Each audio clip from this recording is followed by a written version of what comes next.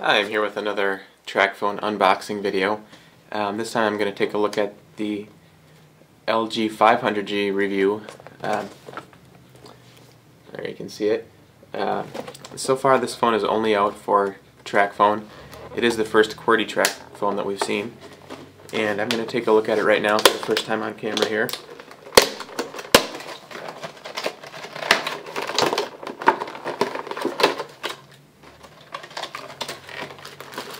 Here's the phone while I dig out some of the components to get it started.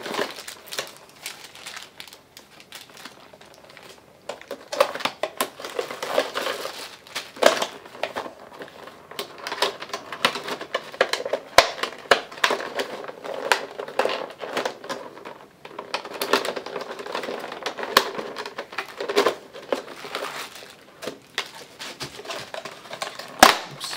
I need a few minutes here to find the battery. Apparently it's hidden between the manuals. Here we go.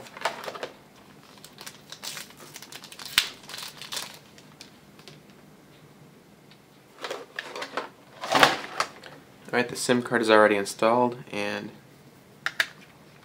I'm putting the battery in right now.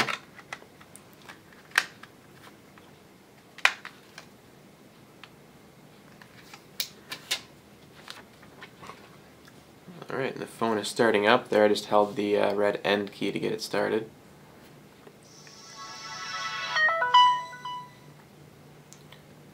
Here's a look at the back. There you can see the 1.3 megapixel camera lens in the back.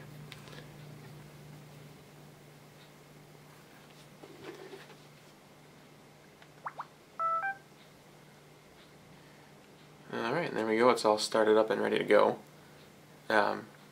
Just for comparison here, I've got the LG 900G on the left here, or my left, your right. The 900 is only available for Net10, and so far this 500 is only available for TracFone. As you can see, they look pretty similar, and based on what I've seen on the specifications, the technical specs so far, I expect them to be pretty similar in terms of what they can do. As you can see, the screen on the 500 is a little bit smaller, and it looks like maybe the keys might be just a tad smaller on the TracFone version. And also for comparison here, just in terms of size, I have the TracFone 900G on your right here, and really they're about, as far as fitting in your pocket, the touchscreen is actually a little bit smaller. So I'm not really going to take any time here to play with the features, but I also did want to point out that when you get if you decide to go with the QWERTY keyboard phone from TracFone, it's not going to have the 60-minute card if you order directly from TracFone.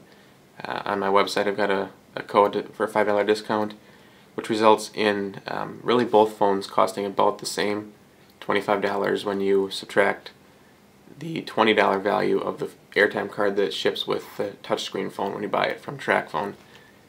So they're about the same cost, and really I guess I'll have to dig into both of them a little bit more to figure out which one I prefer. I'd say at this point it's probably a matter of personal preference if you like the hardware keyboard here, or as far as texting, the touchscreen, the 800D touchscreen does have a QWERTY keyboard that pops up during texting if you wanted to. So really I guess it's a matter of personal preference. That's about all I've got for now on the LG 500G. I will be posting a full review of that phone pretty quickly here on my blog, which I will include a link for the blog in my description of this video. Thanks for watching, and stay tuned for more.